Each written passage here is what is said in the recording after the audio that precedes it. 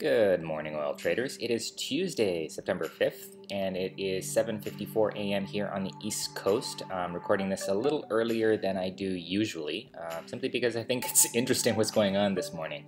As of course is always the case, it appears that I sold my long, on Friday, far too soon, as we're testing 48 again. So I missed out on potential profit of an extra 2% on my 2X ETF. That's the Horizon Crude Oil Bull ETF, ticker symbol HOU, that you can see here.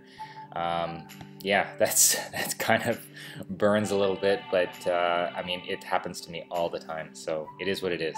That being said, I do welcome the jump to 48. It gives me the opportunity to buy again the long near 48. Basically, I'm a buyer of that a short buyer anywhere above about 47.85, 47.85, 48. Above 48, of course, I'm a buyer for a short, betting against it. So that's the ticker symbol HOD, also from Horizon, Crude Oil 2X Bear ETF. You can check that out if you're interested. But if we manage to stay up at this level or higher, I'm going to be purchasing that short again. You guys can see my current portfolio holdings on my TradingJournal.ca account here. You can see that I am once again very heavily into the bear territory, holding, 5 short positions against my 1 long. That 1 long, of course, has been there forever. We're heading into month 5 now, so let's just say I'm patient.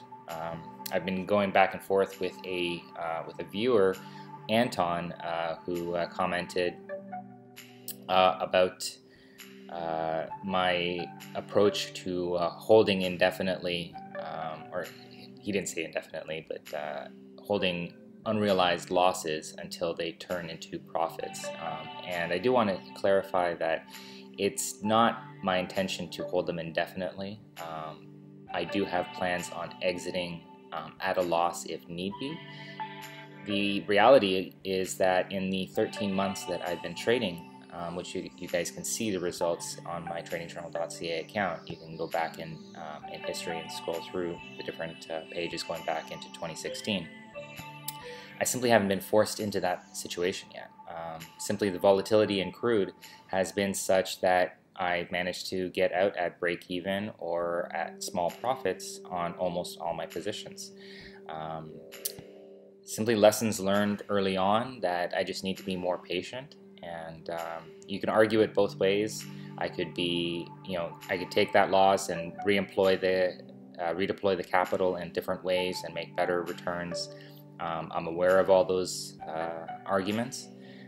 This is a strategy that I'm trying for now, for better or worse.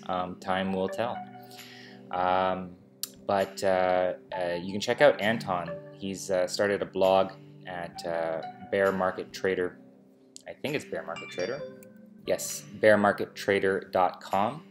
I'll include a link in the description of the video here if you want to check that out. He's only just started his blog, but it's a great opportunity to get in on somebody's early attempts at trading and follow along as he learns and get a conversation going. My initial exchange with Anton has been very pleasant, and he seems to be a trader who is well aware of the risks and welcomes the opportunity to learn, which I think is fantastic. Because that's absolutely my approach as well. I don't claim to know anything. I just claim to have the guts to try, and win or lose, it is what it is, and I'm showing you guys what I'm doing, why I'm doing it, and hopefully we can all learn from one another.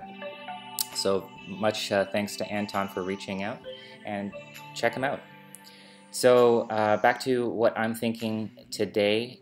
Basically, if we manage to hold at this level where we are, I'm going to be buying short, and then I will be aiming to buy long if we dip. So basically, if I manage to get in on this short, I would be looking to buy long somewhere around the mid 47s. If we end up dropping, which we're just about 8 o'clock a.m., so it's quite possible that we're going to see another move this morning, either up or down. If we end up dropping before the US market open or North American market open, then I will be looking to enter a long position closer to 47, which would be about 25 cents below my 47.25 short. Hopefully we stay where we are so I can get into that short and open the opportunity to get into a long somewhere near the 47.5 range. But that's my thinking.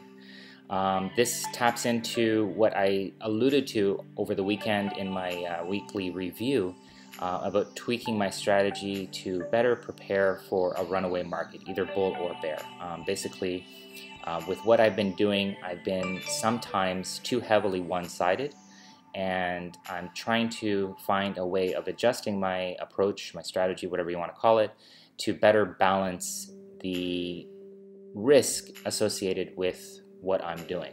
Basically taking positions and holding unrealized losses, just as Anton mentioned, such that I can avoid a runaway market, basically where it just keeps going in one direction and I don't want to keep building against it, thinking that I know better than everyone else, because I know nothing. What do you guys know? Let me know in the comments down below on YouTube or over on TradingJournal.ca, where you can find more information on my portfolio, trades, and charts. Give us a thumbs up, subscribe to stay tuned, and I'll check back with you guys towards the end of trading here on the East Coast of North America towards 4 p.m. Eastern Time. Until then, good luck, happy trading, cheers.